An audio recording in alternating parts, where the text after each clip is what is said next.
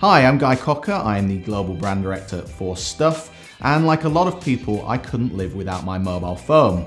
But I also have a lot of daily frustrations, such as running out of data, poor connections, slow mobile data speeds, a lot of things that people will be familiar with. So I've put a BT Mobile SIM on a 30-day money-back guarantee into this Samsung Galaxy S8 Plus phone, and I'm going to see if it can give me a better mobile experience. So let's head out and see how I get on. I love getting out on my bike, but I'm always nervous about going too far off-road as my coverage can be really patchy.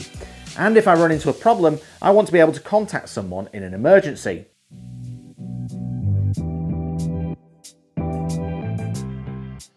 As a busy journalist, I need to be able to work wherever I am, such as right now on the train into the office. I love that BT Mobile allows me to connect all my devices, such as my tablet, through my phone's connection and just use that to be able to check up on my emails. I'm posting on social media, I'm checking in with the team via Slack, so if you don't mind, I'm going to get on with some work.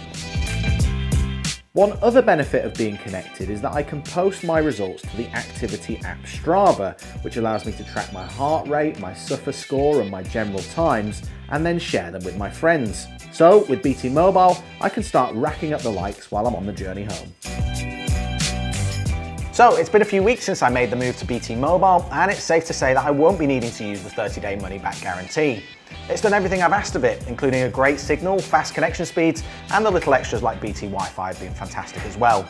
I think especially if you're a BT broadband customer and can take advantage of the £5 a month discount, then it's going to be an absolute no-brainer.